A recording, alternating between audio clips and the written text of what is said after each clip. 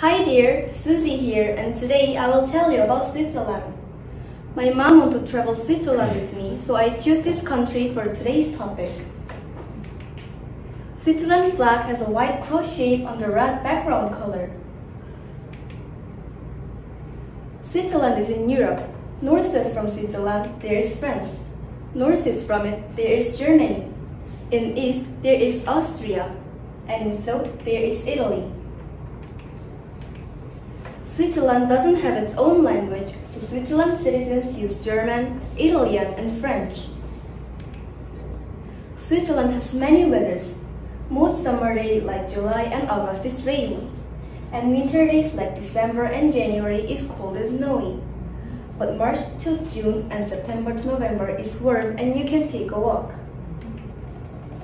Switzerland's capital is Bern. It's the middle of the Switzerland. 500,000 people live in Bern. Now I will talk about Switzerland's popular culture. First, this famous architecture. Switzerland is famous for music, and Lucerne Cultural Convention Center is famous architecture. People call it KKL too.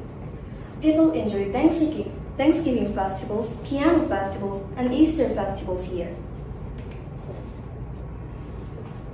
Second is about famous food. Maybe you know Switzerland's famous food. Yes, it is fondue. Fondue is Switzerland's famous food. People eat bread with melted cheese. We can dip hard bread in cheese soup. In Korea, people eat chocolate fondue. And now I will talk about Switzerland's animal. There are many animals in this country, but I will tell you only one. One of the main animals of the Switzerland is marmot.